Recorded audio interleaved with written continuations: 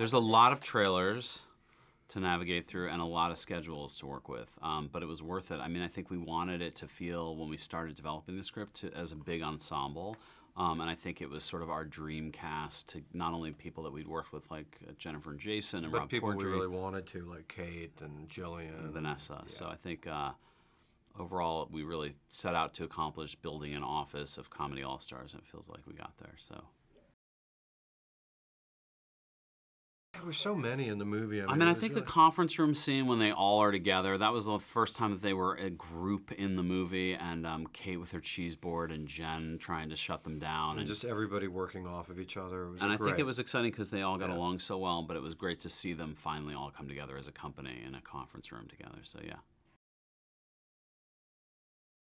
We worked really hard on the script, and we wanted it, everybody to have an arc, and for the sort of the movie to have heart at the end, and so we worked on the script. But after we would do it a couple times, you let them go, and that's really where you get the great stuff. Yeah. Working in an office or for anybody or at any company, there's just a certain way that you have to sort of hold the line. You have to behave a certain way. There's just a lot of parameters, both legally and logistically. And to add into that the ingredient of chaos or drinking or partying, I think is always dangerous and rife with tension. So I think that's a very dramatic set of circumstances to build a movie around. But it's also the one night a year that you kind of live honestly. And that's what makes it so dangerous is we've sort of drilled out of the office place any kind of interpersonal rough edges, you know what I mean? But that's part of life, So I think this is the one night a year that's like a pressure valve, so.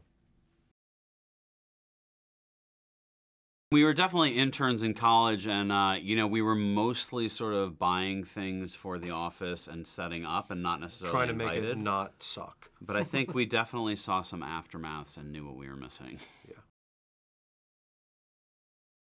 I think for us, a fun scene to shoot was the sort of what we call the mayhem, which is really the high point of the party, with Jesus riding his horse through the party at full gallop, and those were the things where we really had been looking forward to shooting them and training the horse for months to do it. And so when it happened, we did it twice. We were just, this is it. We're happy.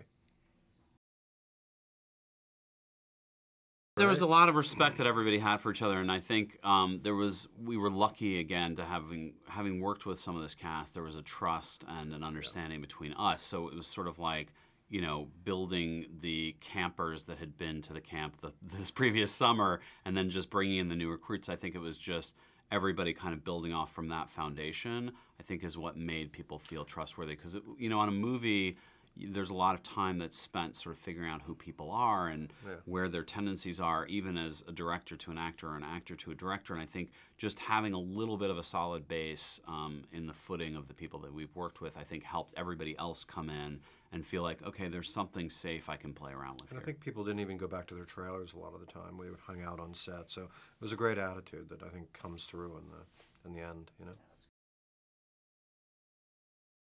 I think even if you haven't been in an office, I think you can relate to There's it, something universal about, whether you're looking for a job, you're in college, you've been in an office for a long time. I think we tried to sort of make a broad experience, and I think there's just something relatable about, always having an authority, and that can be a high school principal, a college, guidance counselor, somebody living on the hall in your dorm.